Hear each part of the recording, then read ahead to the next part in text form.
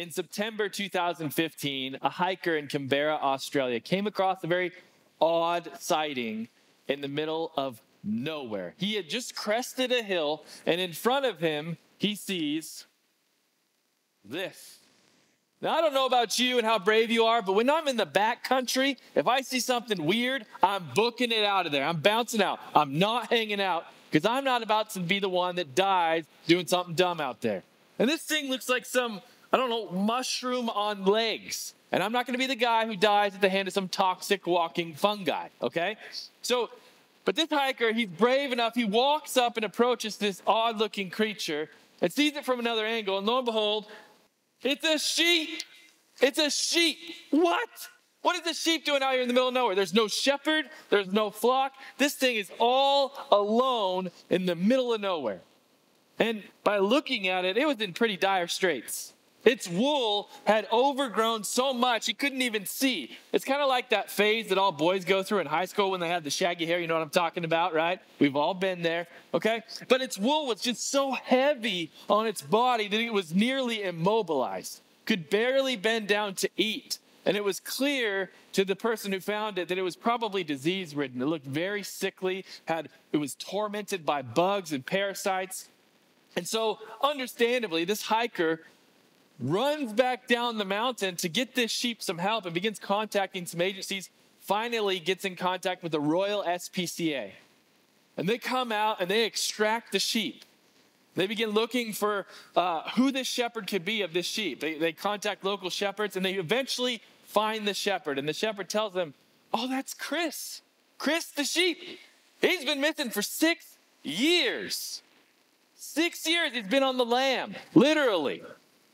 This dude hated being in the pastures that his shepherd provided for him. His shepherd provided safe, protected pastures full of lush green grass with a stream right through the middle of it. And Chris wanted what was on the other side of the fence. Right? He'd poke his head through, shove his body through the barbed wire fence until he escaped. And he was known to constantly be an escape artist. He was like a fluffy Houdini. And eventually, 6 years prior to him being found, he escaped for good. And he ended up in a very dangerous predicament and near death because he didn't want to be led by his shepherd. Today, we're going to continue our series, Psalm 23, and we're going to look at specifically just verse 2. And the question I want to wrestle with today, what I want us to be thinking through is, where are you seeking rest for your soul? Where are you seeking rest for your soul? You see, we are bombarded by things in the world that want to rob us of rest. Right? This is the reason why when we're at home and we should be resting with our family, we're answering work emails or phone calls or text messages or voicemails. Or school, right? I'm pretty sure finals week is just a scheme of Satan to rob teenagers and college students of their rest. Right? They're just exhausted during this. Exams and homework, past due assignments, or maybe the worries and the thing that robs you of your rest is those interpersonal relationships, worried about your marriage, you're worried about your kids, you're worried about your friend circle, or maybe you're experiencing guilt or shame. All of these things want to rob us of our rest, and if we don't have a deeper seated place to go to experience rest, we will live life exhausted, burnt out, and burnt up. And so today, I want us to wrestle with this idea. Where are we going to find rest for our souls? And maybe that's not a question you've ever thought of before. You think of physical rest, you know how to do that. Maybe mental rest, you know how to do that. Where do we turn to find rest for our souls? It's just as important, and I believe it's the tipping point for the other two. So Psalm 23, starting in verse 2, it goes like this. He makes me lie down in green pastures. He leads me beside still waters. This epic picture here of this serene, beautiful, peaceful place. The first thing I want to pull out of this is that the good shepherd knows his sheep. He knows his sheep. Let's look at it again. It says, he makes me lie down in green pastures, and he leads me beside still waters. Last week, Pastor Paul spoke on the Lord is my shepherd. There's a personal relationship that has been bought for us in Christ. This is an area of theology that just frankly amazes me. The cosmic God of the universe, all-powerful, almighty, spoke everything into existence, parted the Red Sea, raises the dead, rescues guilty sinners and makes them grateful children. That same God wants to be intimately involved in your life. He knows you. He knows how many hairs are on your head. I got a lot of hair here, okay? He's got a lot of counting to do, but he knows you intimately. And that's good news. And we can rest in that because he knows what we need, and he provides what we need. You see, I think you and I, we kind of get it twisted between our wants and our needs. Sometimes we feel like our wants are needs, right? I want a bigger paycheck so I can have a bigger house and a nicer car and a more comfortable lifestyle. God doesn't promise to provide for our wants, but he knows us intimately, as this verse indicates, and he provides for our needs. He says it this way in Matthew 6. Matthew 6, starting in verse 25, says, "Therefore I tell you, do not be anxious about your life, what you will eat or what you will drink, nor about your body, what you will put on. Is not life more than food, and the body more than clothing? Look at the birds of the air. They neither sow nor reap nor gather into barns, and yet your heavenly Father feeds them." He says, there's things that we fret about that rob us of our rest. We worry and we're frantic to provide for ourselves. God knows what we need, and he provides for us, just as he does to the animals, to the birds of the air. And he goes on. Are you not of more value than they? Amen. We're more valuable than pigeons, guys. That's awesome, right? And which of you, by being anxious, can add a single hour to his lifespan? And why are you anxious about clothing? Consider the lilies of the field, how they grow. They neither toil nor spin, yet I tell you, even Solomon in all his glory was not arrayed like one of these. He talks about King Solomon, who was one of the wisest people to ever live, had all kinds of riches, had everything that he could ever dream of. And he says, if you look out at a meadow and see how God clothes that with beautiful flowers and green grass, Solomon didn't even compare. God knows what you need and he provides. He continues on. But if God so clothes the grass of the field, which today is alive and tomorrow is thrown into the oven, will he not much more clothe you, O you of little faith? Therefore, do not be anxious, saying, what should we eat, or what should we drink, or what should we wear? For the Gentiles seek after all these things, and your heavenly Father knows that you need them. But seek first the kingdom of God and his righteousness, and all these things will be added to you. God knows you intimately, and he knows what you need. He wants to be your provider of exactly what you need. And I think sometimes we know that God knows us, right? We know that God knows his people, but it's hard for us often to believe that God knows me intimately. The God, this cosmic God of the universe, knows me as a person. That's what Jesus purchased for us on the cross, a personal relationship. It wasn't just a collective buy. It was a personal relationship that he purchased on the cross. And we can rest because God knows your needs and he's going to provide for you. Are you experiencing rest because of your personal relationship with God? Or do you relate more to the anxiety in those verses of what am I going to eat? What am I going to drink? What if? Anxiety wants to rob your rest from you. The next thing I want us to look at in this passage of Psalm 23:2 is that the good shepherd gives rest to his sheep. Let's look at it again. It says, he makes me lie down in green pastures and he leads me beside still waters. And I do want to pause for a moment. This verse and the promise therein is not saying that if I follow Jesus, every day is going to be great. It's not saying that we will always walk in green pastures and we will always be beside still waters, because the next verse says, even though I walk through the valley of the shadow of death. This verse is one side of a double-sided coin. There are days where we walk in green, lush pastures, those peaceful moments. Maybe for you, it's in the wilderness. You're out there and you're just looking at God's amazing creation. Or those moments where you get to reflect and relax on vacation, or maybe on Christmas holiday with your family in the living room, just hanging out, loving each other. I know for some of us that's not exactly restful, but there are those moments of rest. And then there are moments where every one of us will walk through the valley of the shadow of death. And the promise of this verse is not if you follow God, everything will go well for you. The promise of this verse is that despite the circumstances in your life, there is a deeper place to go for rest. Because God's rest is not constrained by circumstance. You can have chaos going on around you. And yet in Jesus, my soul can have rest. And this picture of a shepherd with his sheep. Sheep are notoriously untrusting animals. They don't trust. They're constantly terrified, and they need the presence of their shepherd at all times to make sure that they're going to be safe. Otherwise, they don't feel comfortable. It takes 4 things for a sheep to actually want to lie down, because otherwise they're afraid that they may be vulnerable. The first one is there can't be any tensions in the flock.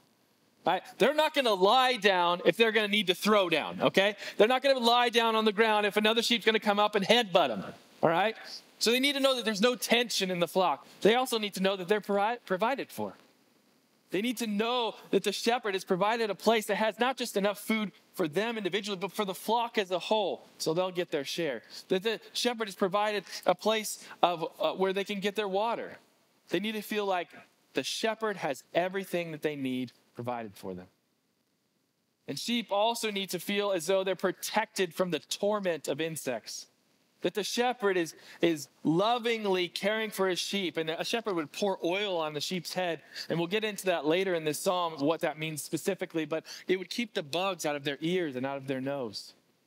And so this is a picture of the shepherd gently caring for the sheep in an intimate way. But the most important one, I believe, is they needed the presence of their shepherd to protect them from predators, to protect them from enemies.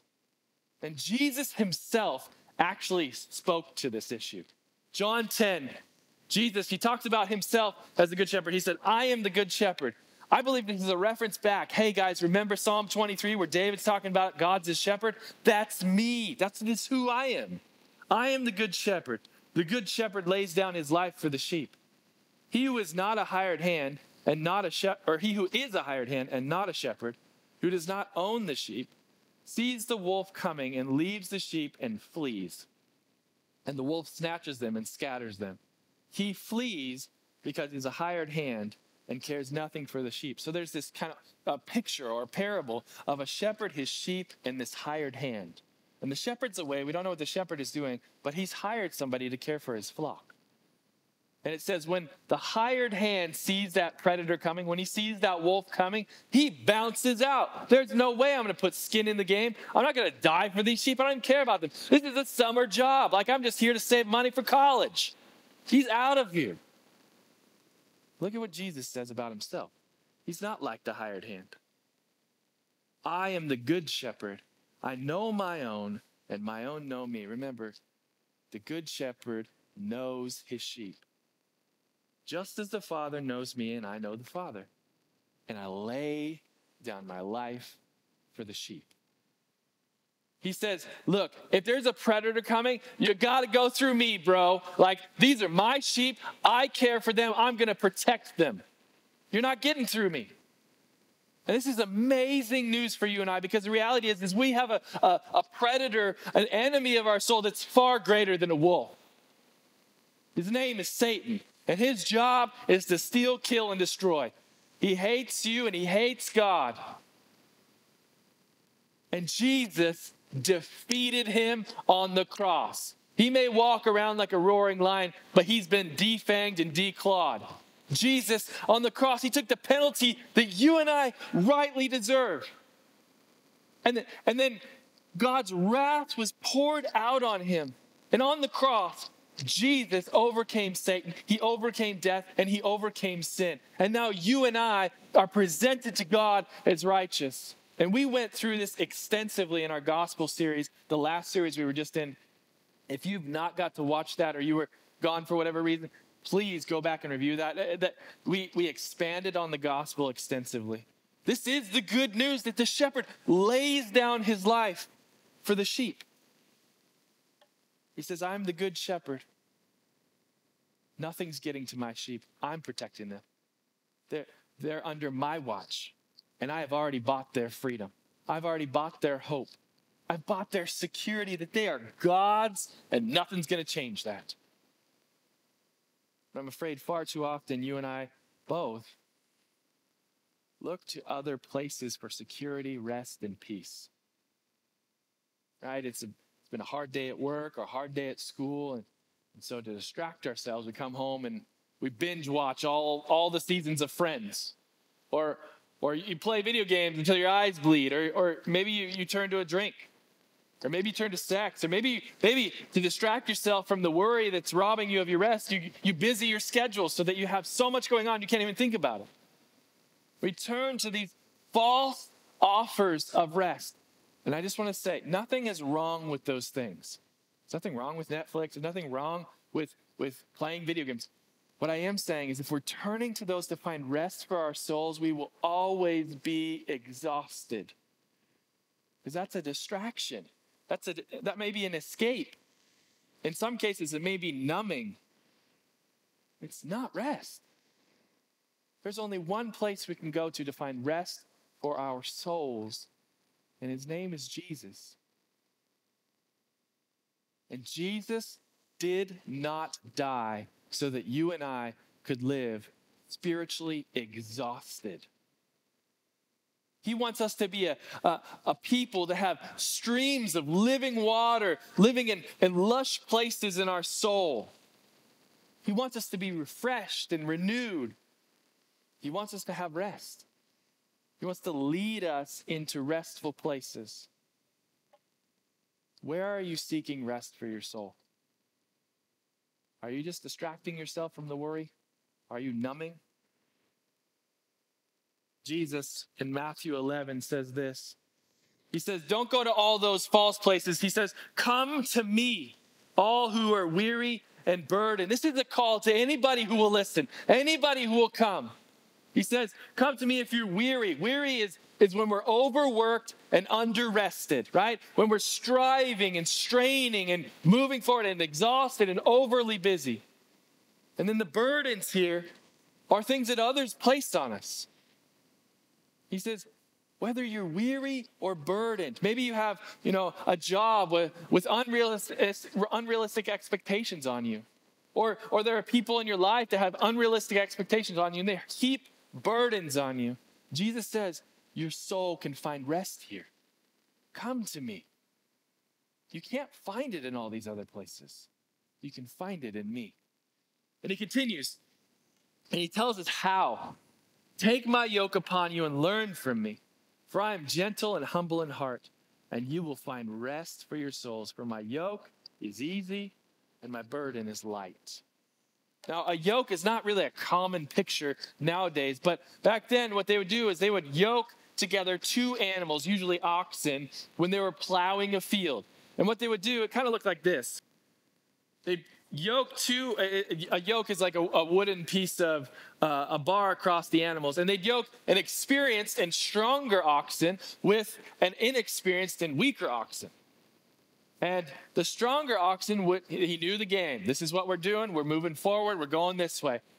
And the younger, less experienced oxen would buck against it and try and fight it and wrestle with it until he learned to walk with the other ox. And when I first heard this verse, I thought of myself as the one carrying the yoke and Jesus behind me kind of directing and guiding me, maybe poking and prodding me at times. Maybe sometimes he hasn't cracked the whip. That was my perspective. That's not what Jesus says here. He says, take my yoke. For my yoke is easy and my burden is light. You see, Jesus is that more experienced, stronger ox there. And when we come alongside him and allow him to be there with us in the midst of our weariness and our burden, that's where we find rest. Jesus is the one plodding along saying, this is the way we're going. Trust me, follow me. And he's gracious to us, whether or not we follow or we're bucking against the yoke. But he says, come to me. You're not going to find rest for your souls anywhere else. You can only find it here. Are you experiencing rest? Or are you frantic and exhausted? The last thing I want us to see in this passage is that the Good Shepherd leads his sheep. He leads his sheep. Psalm 23:2 again says, the second half of it, he leads me beside still waters. This requires trust. Right? This requires a level of, I don't know where we're going and it looks scary, but I'm going to follow you because you're the shepherd and you know better than I do. But how often are we more like Chris the sheep?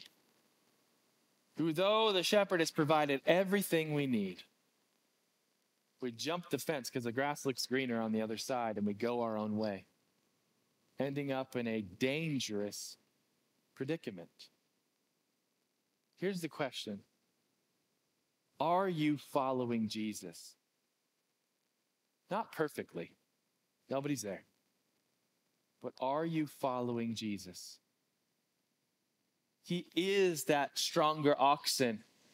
And are you walking with him through life, even in the wearisome trials? Or are you more like that younger ox that bucks against the system and tries to escape and find their own way? Because that's a very exhausting way to live. You won't find rest. You can't find rest apart from Christ. Are you following Jesus? And I just want to pause for a moment. What's the one thing in your life right now that you know God has called you to do that you've either ignored or outright disobeyed? I don't want anybody to leave with shame. I do want you to leave knowing how to rest. And part of rest is allowing Jesus to lead your life. What's that thing that God has been pressing on your heart? The Holy Spirit's been convicting you. You see it in Scripture, and yet it's not happening in your life. God wants to give you the grace and the power to change that. If only you'd stop bucking against the yoke, submit, and follow Jesus in that area. Are you following Jesus?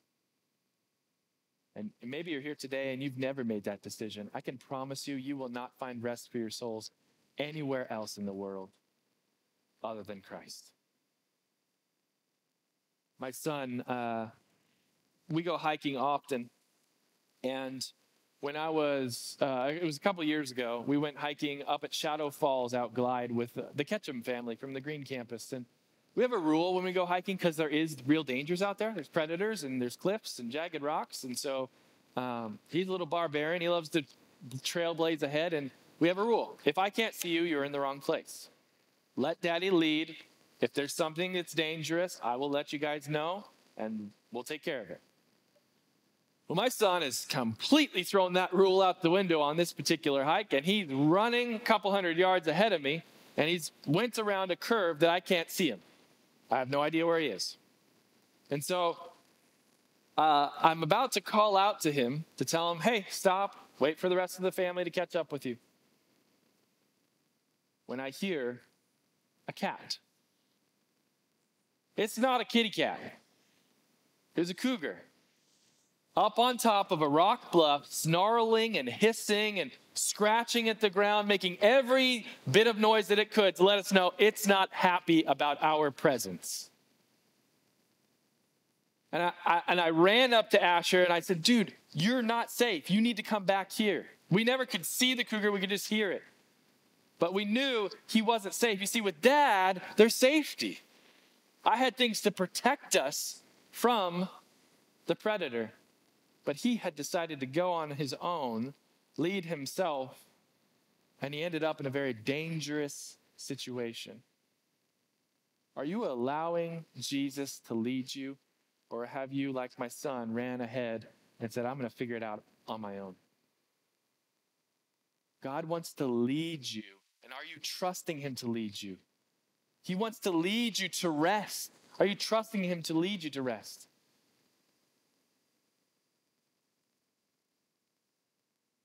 I have to admit that this idea of rest has been really hard for me in the last week.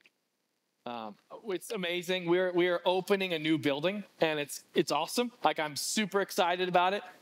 South Umpqua is going to have a permanent home for our church family. It's awesome. But there's a lot of work that goes into that. And the team that has been working behind the scenes to get all this done is an amazing team. But with any construction project, there's problems.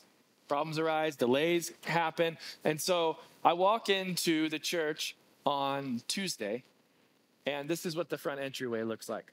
Total mess, right? There's wood everywhere, garbage, cardboard boxes. I move into the classrooms, and they're full of just debris that we had to put in there and get out of our old location. I move into the auditorium, and it's a disaster area, right? There's like no place for people to sit. And then I go into the bathrooms, and we have a bathroom. We just don't have a toilet. And my heart just began to seize with anxiety. It just began to fill my mind. And I'm thinking, on top of getting all of this stuff together, I'm preaching this weekend, and I love to teach, but I have a lot of responsibility on me, and it feels like I can't get it done.